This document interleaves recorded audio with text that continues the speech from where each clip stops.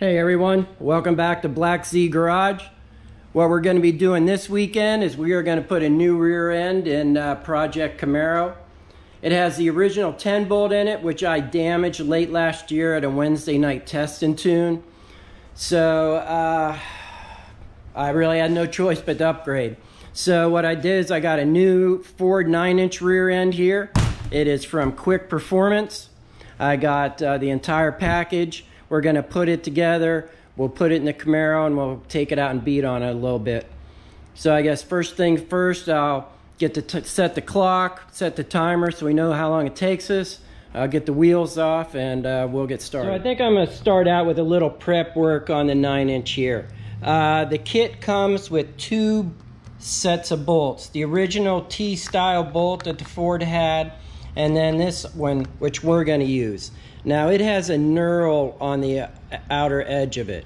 And what the directions say, if you put the bolt through and it doesn't want to go through, do not drill out this at all. What you want to do is get on the grinder and just take a little tiny bit of this off of here. I've already done a couple. I've got about 4 or 5 put in already to see how it goes. So I'm just going to go over to the grinder, just take a little tiny bit of this off, and then they'll press in pretty easily. So that's what I'm going to work on next. That really should be it right there. So let's go see if it fits or not.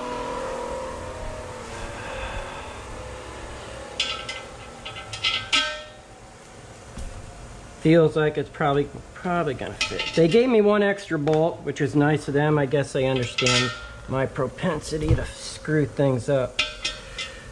They're both a little bit tight. I'm going to try this one.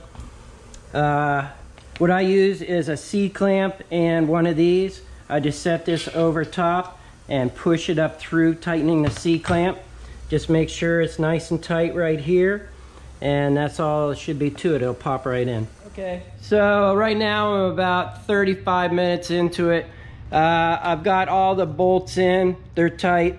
They're all the way in. So what I want to do now is basically brake clean the crap out of the inside and blow it out really good. They cleaned the outside really well before they powder coated it, but there's no guarantee the inside's clean. So with all the extra bracing and stuff and everything that's welded in here and popping these in, there could easily be a little bit of debris. So hose this out and blow it out really good. And then I'm going to start disassembly after I do that. Basically, I'm going to take the brake caliper off with the 3/8 socket, hex head socket, 1/2-inch socket will get the bolts out at the top, 9/16 will get the bottom shock bolts, and 9/16 will get the upper brackets for the sway bar. So I'm going to take the brake pad, take the caliper off, get the shock off, and start getting the sway bar off next. All right, that first step only took a couple of minutes. What I'm going to do next is finish getting the sway bar out. So I'm going to pull off these 2 nuts right here, 11/16. This bracket, red bracket, will drop down. You can just pull out the sway bar and it'll just pop out the other side. The other thing I want to do is get the brake line off of the rear end. My original tabs were broken off, so I had a couple of worm clamps holding it on here. Took those off. You got one T right here, which has like a 1/2-inch nut to take off. And then I'm going to take off the 4 7/16 drive shaft bolts. So that'll be the next thing I do. Okay, so I got the brake lines loose. I got the drive shaft off and lay them over there on the floor. The next thing I want to do is get this bracket off. This bracket is for the disc brakes. It has 3 bolts on it. I need to take it off and put it on the new rear end. So while this rear end's still bolted to the spring, I'll go ahead and take these off and set them on the table. All right, so I got that last crap done, and I took a minute to suck down a quick Mexican Coke because they're the best by far. So where we're at now is we're like an hour and a half into this thing. Pretty much everything is off the rear end. The rear end is still bolted to the springs, and the springs are still connected to the car, but everything else is off. The drive shaft is off. All the brake lines are off the top. Sway bars off the bottom. So now it's ready for the rear end to come out. You can do this a couple different ways. If you want to do it the young hard-ass way, you can pull the jack out. You can just unbolt these, one U-bolt on each side.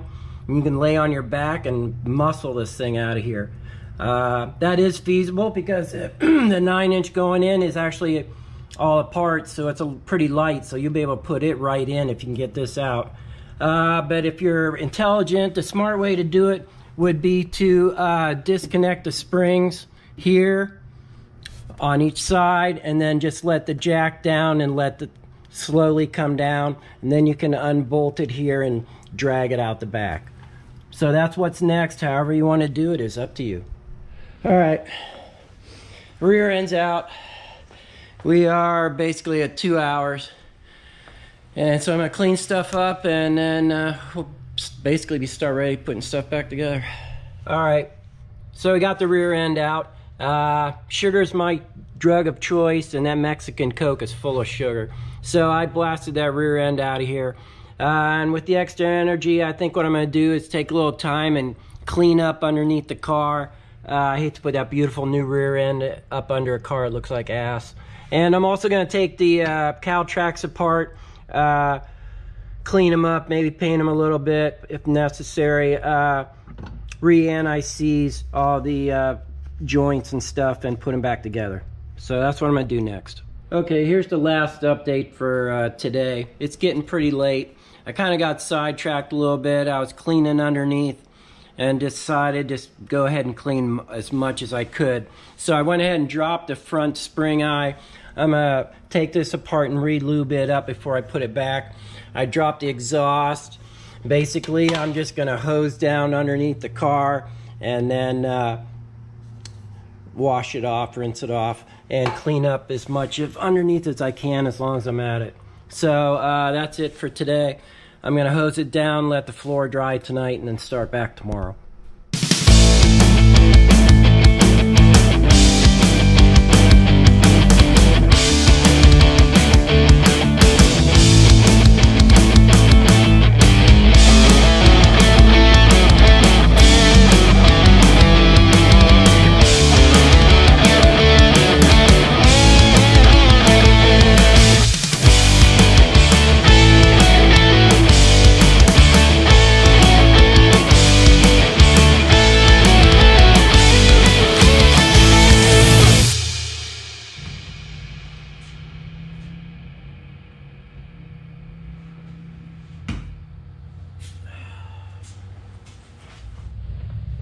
If you haven't put CalTracs on a car before, it's pretty straightforward.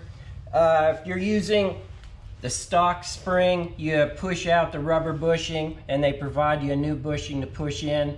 Now I'm already using CalTracs springs, so they already have the bushing installed. So they supply the grease. First of all, they're very nice to print out color directions. Nobody ever does that. So take time to read the directions, especially since they're nice enough to print them in color. They supply grease. Grease this up good. What you want to do, make sure this is over the spring, the sticker is on the outside, and this is underneath. Just slides in like that. Easy enough.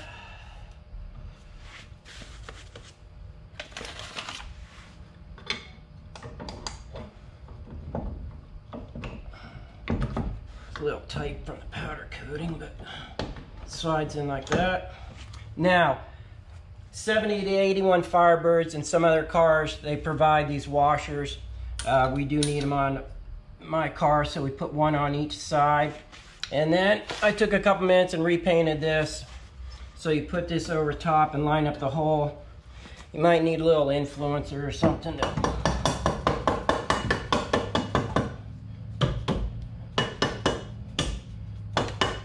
okay, important tip when you're putting this in, once I get it right, always put the bolt in this way, towards the middle of the car, because if you try and put it up in there with the washer and nut on the outside, it won't go up in. So the bolt goes in this way when you get lined up.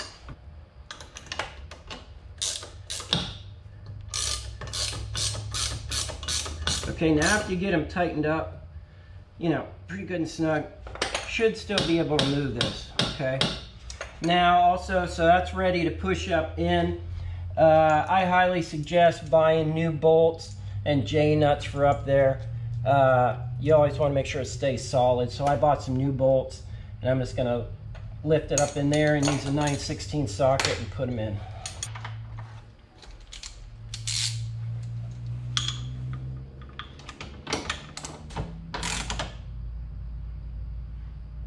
All right, so the front part of the CalTracs are up and in.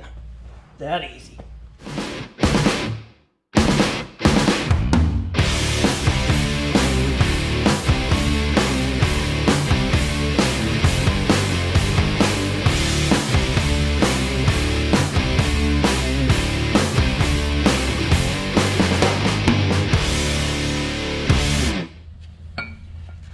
So now that we got the rear end up and located on the leaf springs on the little dowel pins, it's on there solid.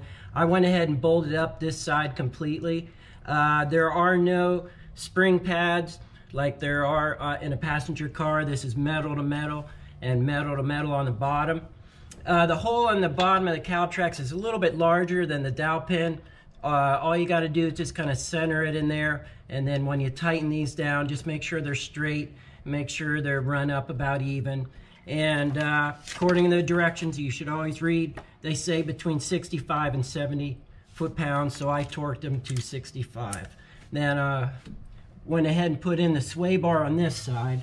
The only thing you have to do different, when you put this side in, you gotta go ahead and put the sway bar bushing on the sway bar.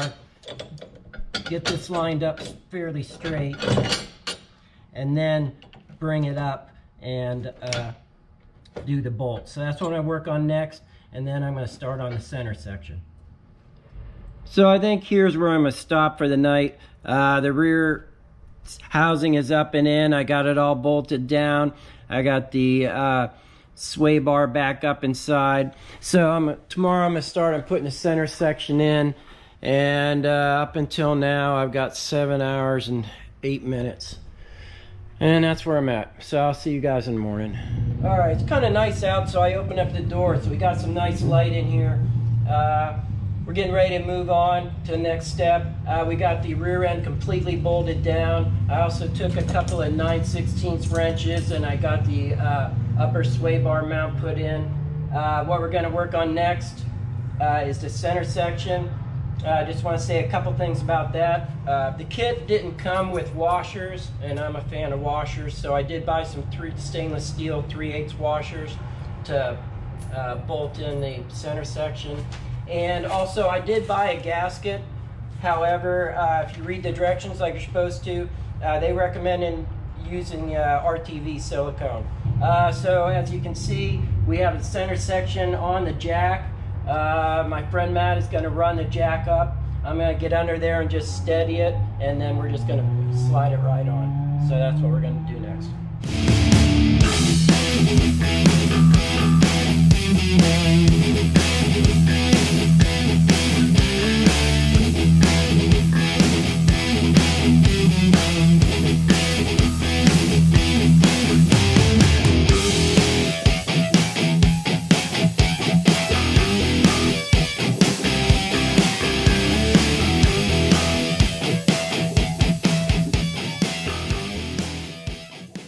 I think now would be a good time to take care of the vent that's on the rear end. What I did is I bought 4 feet of cheap 5/16 hose. Cheapest you can get is fine.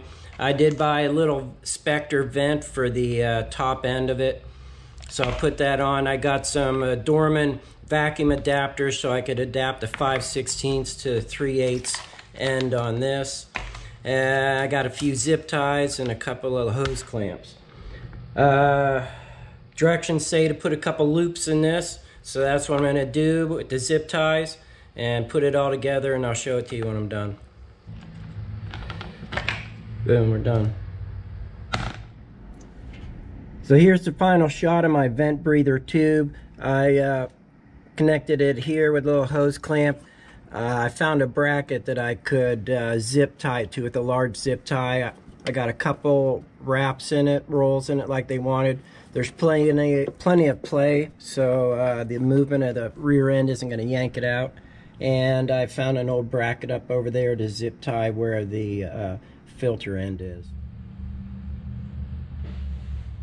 Once you've got the center section bolted in, you want to keep this project rolling along. And the next thing is probably going to be the drive shaft. In my case, the drive shaft is too short, but if you're switching rear ends, it's either going to end up being too short or too long. So what I decided to do is I went to Speedway Motors. I got one of their fast shafts. Speedway promises a quick turnaround and a high quality product, so I gave them a try. I gotta say I'm happy with the product. It did come back quite quickly. It's a very nice looking piece. It's a bigger diameter than the original. It's thicker, everything's more heavy duty. It's balanced. The welds are very professional. So I'm excited to bolt this thing in and then head on to the axles. So putting the axles in is very straightforward. You put a very, very small amount of RTV on the bearing. Just put a little bit on your finger and run it around the bearing, and that's it, a small amount. And then just carefully feed it in.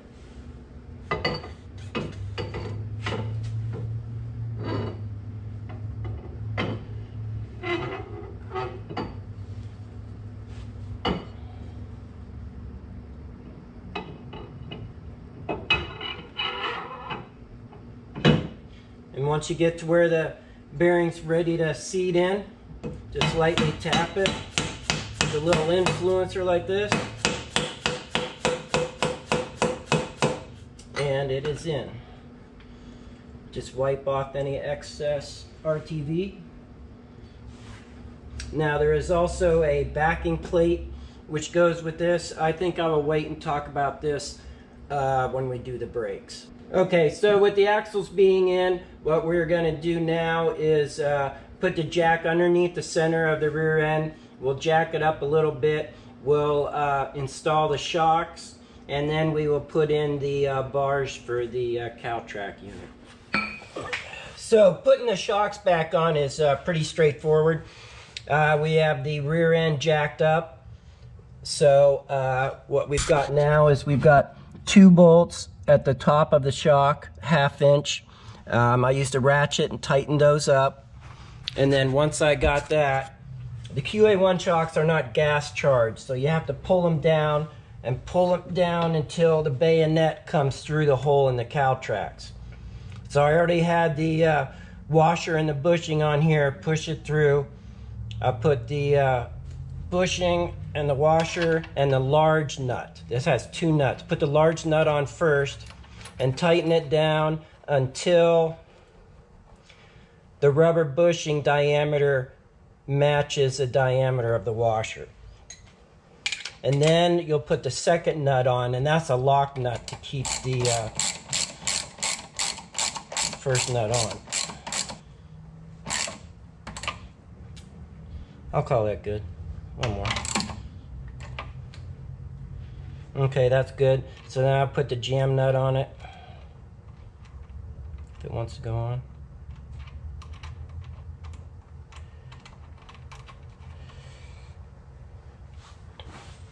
Okay, and I'll hold the top nut while I tighten the bottom one against it, and that should be done. Okay, shocks are on. I'll do the other side and then the shocks will be on. According to these beautiful directions, finishing up the CalTracs should be super simple. We just have to grease up the end links and put on the transfer bar. So now, when I tell you guys using black Permatex, I always tell you use as little as possible, and I really mean that. But when using anti-seize, go ahead and be as liberal as you feel like. Okay, so on the front mount here, I've spun the screw, the set screw all the way up, and I've already put a decent amount of anti-seize on the front part. Now, on the back, we'll take the piece off, we'll take the end link out, I'll go ahead and spin up the nut all the way. Put a deep, plenty of anti-seize, don't be shy. I'll go ahead and use a little more.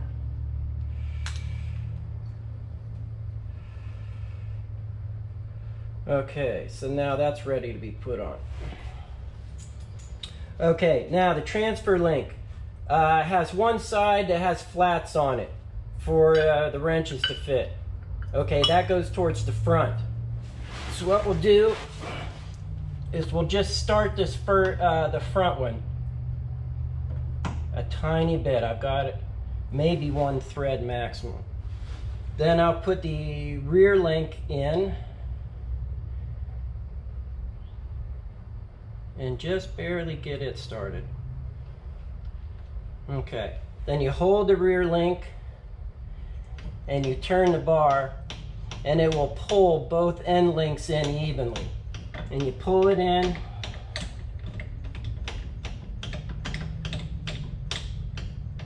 until you can get the back bolt through. I got the bolt and 1 washer. Okay, turn it. Then I got the washer and the lock nut on the other side. Now I'll take the 2 big wrenches I got, 1 1/16" and 1 1/8", and I will tighten this up. Now when you tighten this up, only take the slack out of the bolt. Don't tighten it up to where you're almost pinching the black parts together. Just take the slack out, that's it. So I'll do that real quick. And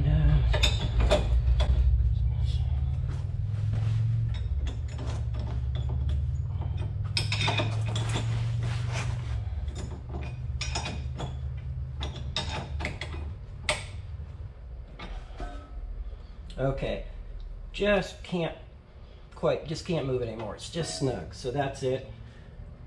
And basically that's it. Turn it down a little bit before you let the car back down. But that's it. So basically we've got everything done except for the brakes. And that's gonna be a whole entire episode in itself. But basically, start to finish, 9 hours and 15 minutes or so.